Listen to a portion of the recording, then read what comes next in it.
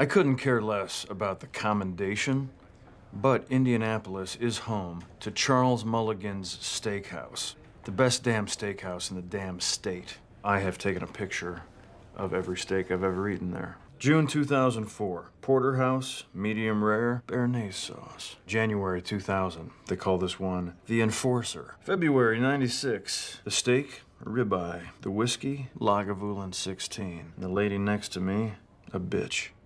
Specifically, my ex-wife, Tammy. Okay, this is the first time I ever went there. Look at me, just a kid. Oh my God. They just forgot to unlock the door, that's all. Ron, it looks like they're closed. Some kind of health code violation.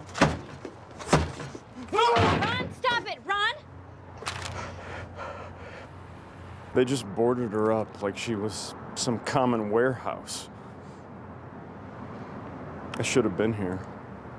What happened to the steaks that were in there when they closed? Do you think they got eaten? Why don't we go back to my place and I'll fire up the grill? You sure you're not expecting company or something? No. What do you say, Ron? Go back to my place and make you some grub. It'll be just as good as it would have been here. Okay.